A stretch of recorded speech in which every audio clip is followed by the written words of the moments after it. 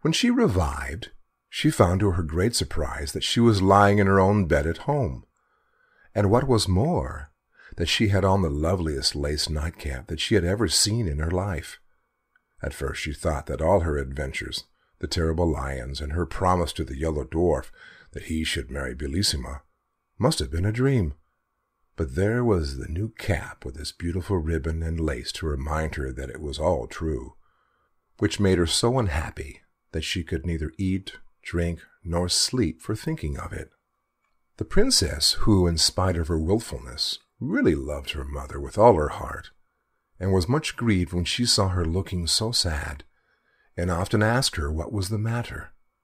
But the queen, who didn't want her to find out the truth, only said that she was ill, or that one of her neighbors was threatening to make war against her. Bellissima knew quite well that something was being hidden from her, and that neither of these was the real reason of the queen's uneasiness.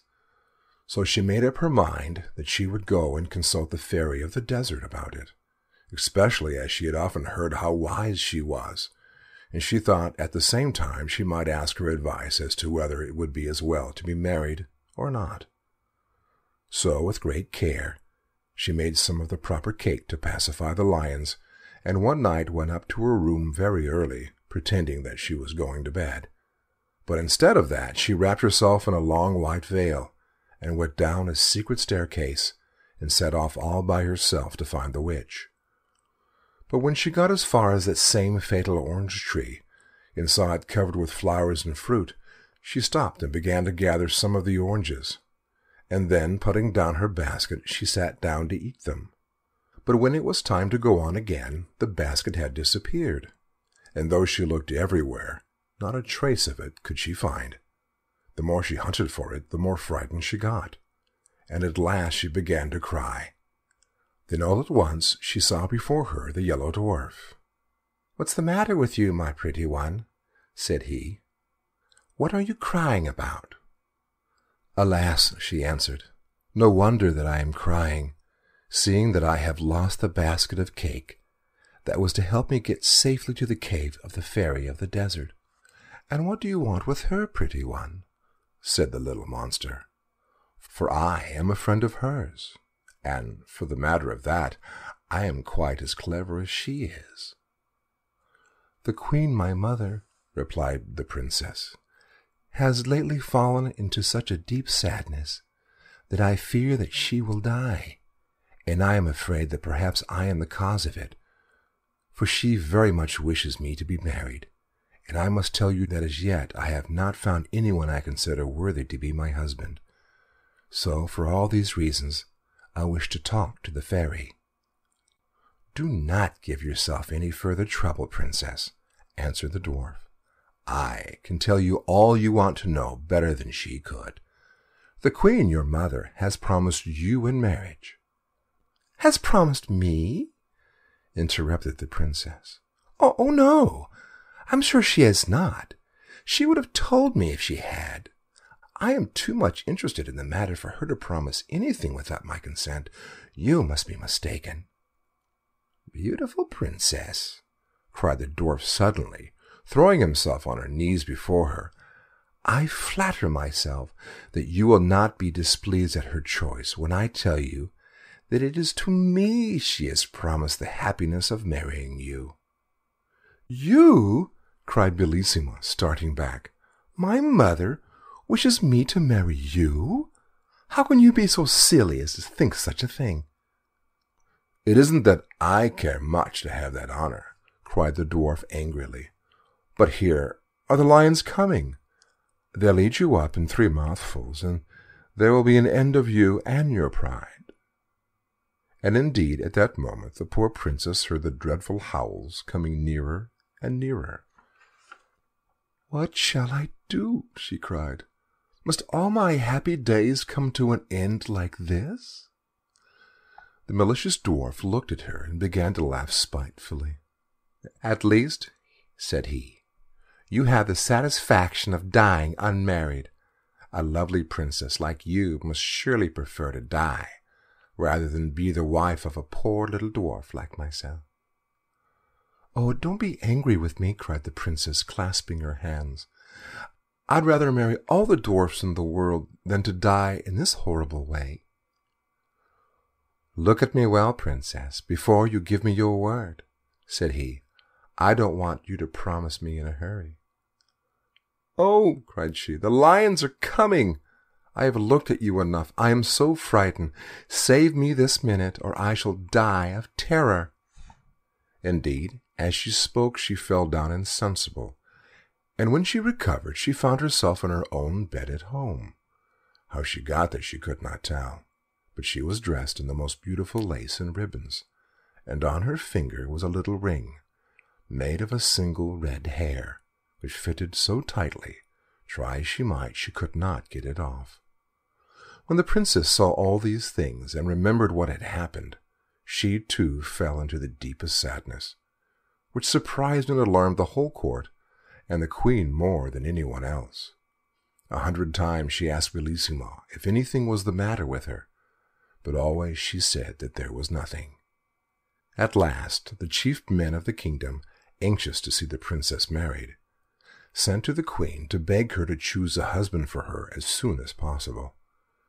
She replied that nothing would please her better, but that her daughters seemed so unwilling to marry, and she recommended them to go and talk to the princess about it themselves. So this they at once did. Now Bellissima was much less proud since her adventure with the yellow dwarf, and she could not think of a better way of getting rid of the little monster than to marry some powerful king. Therefore she replied to their request much more favorably than they had hoped, saying that though she was very happy as she was, still, to please them, she would consent to marry the king of the gold mines. Now he was a very handsome and powerful prince, who had been in love with the princess for years, but had not thought that she would ever care about him at all. You can easily imagine how delighted he was when he heard the news, and how angry it made all the other kings to lose forever the hope of marrying the princess. But, after all, Bellissima could not have married 20 kings. Indeed, she had found it quite difficult enough to choose one, for her vanity made her believe that there was nobody in the world who was worthy of her. Preparations were begun at once for the grandest wedding that had ever been held at the palace.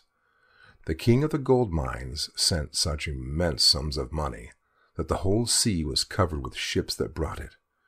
Messengers were sent to all the gayest and most refined courts, particularly of the court of France, to seek out everything rare and precious to adorn the princess, although her beauty was so perfect that nothing she wore could make her look prettier. At least that is what the king of the gold mines thought, and he was never happy unless he was with her. As for the princess, the more she saw of the king, the more she liked him. He was so generous, so handsome and clever, that at last she was almost as much in love with him as he was with her. How happy they were as they wandered about in the beautiful gardens together, sometimes listening to sweet music.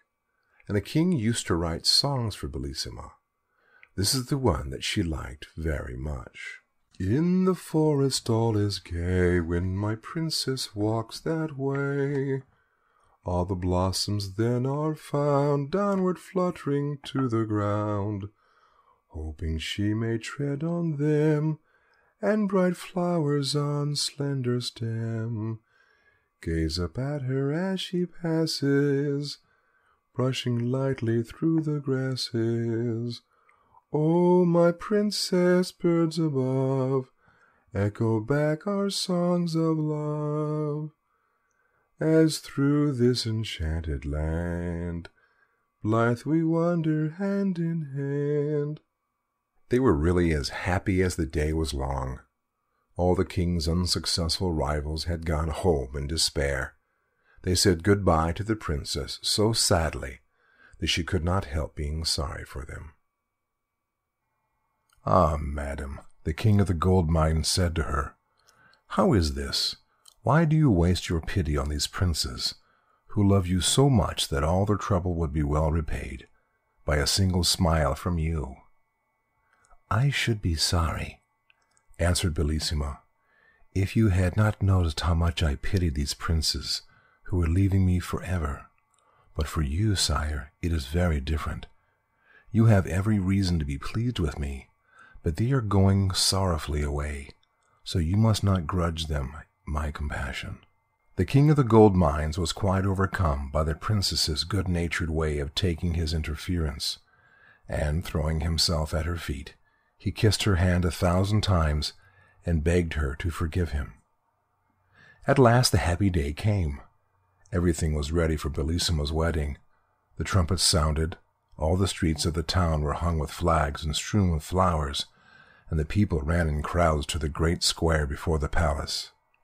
The queen was so overjoyed that she had hardly been able to sleep at all, and she got up before it was light to give the necessary orders, and to choose the jewels that the princess was to wear. These were nothing less than diamonds, even to her shoes, which were covered with them, and her dress of silver brocade was embroidered with 12 of the sun's rays. You may imagine how much these had cost, but then nothing could have been more brilliant except the beauty of the princess.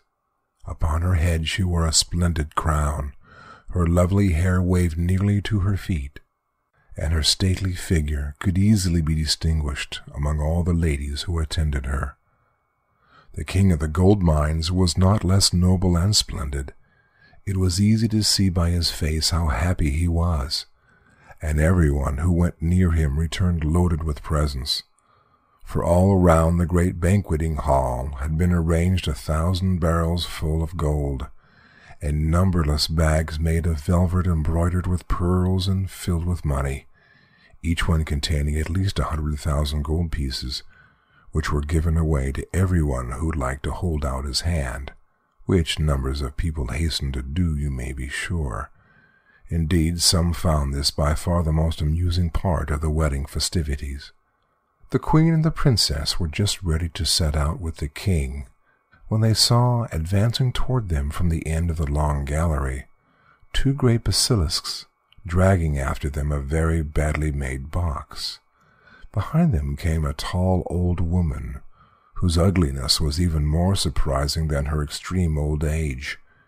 She wore a ruff of black taffeta, a red velvet hood, and a farthingale all in rags, and she leaned heavily upon a crutch. The strange old woman, without saying a single word, hobbled 3 times round the gallery, followed by the basilisks, and then stopping in the middle, and brandishing her crutch threateningly, she cried, "Ho, ho, queen! Ho, ho, princess! Do you think you are going to break with impunity the promise that you made to my friend the yellow dwarf? I am the fairy of the desert. Without the yellow dwarf and his orange tree, my great lions would soon have eaten you up, I can tell you.